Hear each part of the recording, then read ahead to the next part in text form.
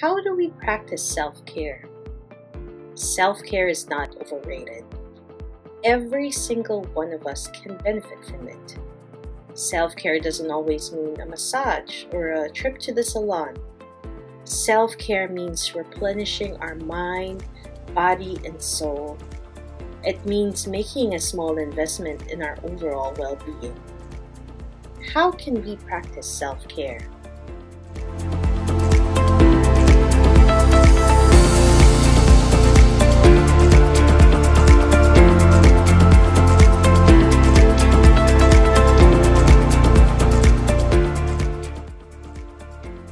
Self-care means taking care of ourselves so we can take care of others.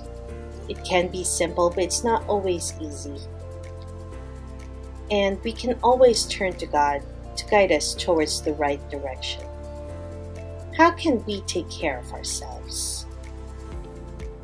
Physically, we can take care of ourselves by getting 6 to 8 hours of sleep every night.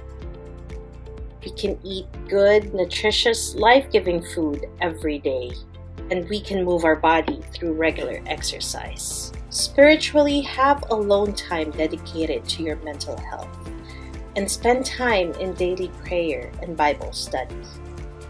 Psychologically, disconnect from the online and electrical world, and learn a new skill. For financial self-care, create a better financial plan, and learn to spend and save money wisely. For social self-care, spend time with family and friends that you want to be with, or join a class and meet new people. How will you take care of yourself and recharge? Share it in the comments below.